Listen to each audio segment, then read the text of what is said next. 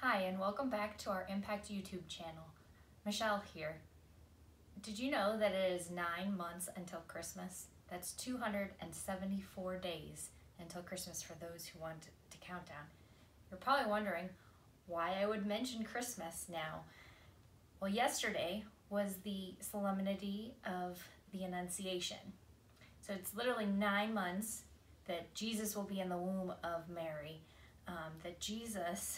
that God became flesh. He loved us so much that he wanted to be a part of us. He wanted to be with us.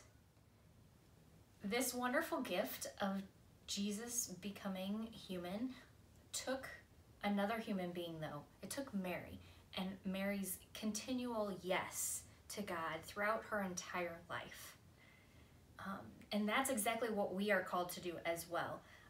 As Christians, as people who love Jesus, as adopted sons and daughters of him, that we're called to make God's love incarnate in this world, to make him a presence in this world.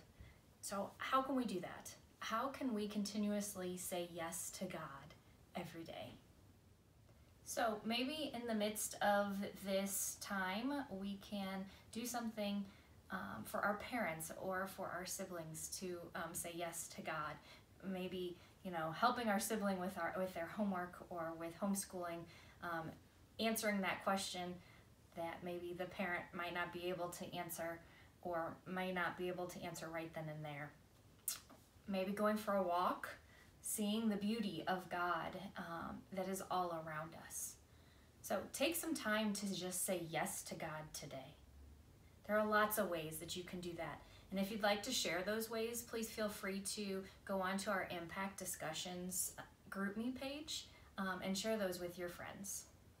So let us pray that we can continuously say yes to God.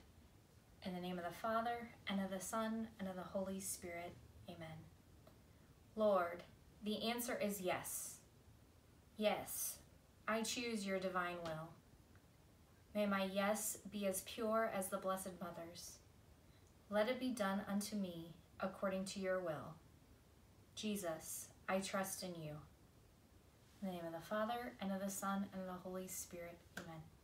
We here at Impact, we love you, we miss you, we hope that you're doing well, and we are praying for you. God's peace be with you.